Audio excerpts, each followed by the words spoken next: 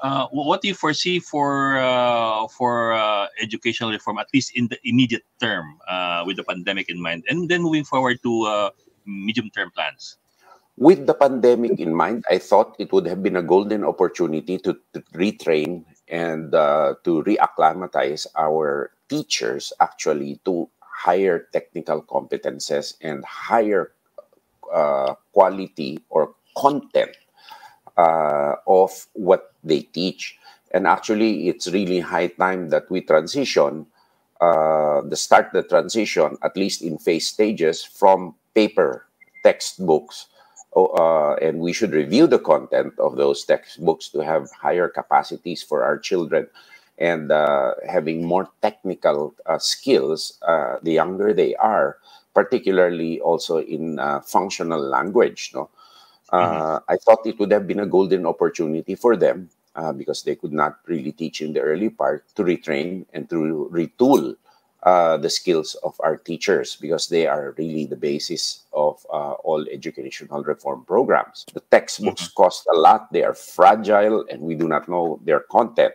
So I'd like to investigate and I'd like to look further as to how these can be replaced for more functional, more durable, and more usable things for our kids. Secondly, also, on the other hand, on higher education, I'd like to see more investments by the government and the incentives for the private sector to invest in research and development, not merely focusing by our universities and colleges on immediate deployment for the job market because we need a lot of research and development in order to make ourselves a player in an innovation society, no, rather than an outsourced destination. Those are the two basic pillars on both ends of the scale that I'd like to see. And I know that there is free tertiary education. However, it Mhm. should really be based on merit. Secondly, I'd like to do away with the mandatory master's degree programs because a lot of what is expected of master's degree graduates in career positions can really be filled by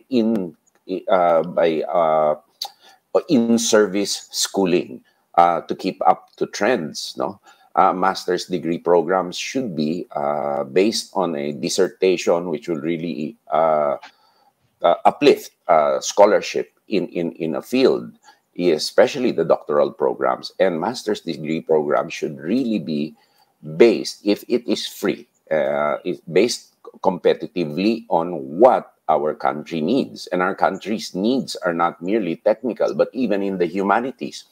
For example, in international relations, it is really important. International law, being a maritime nation, it is truly important that we have expertise and scholars in this.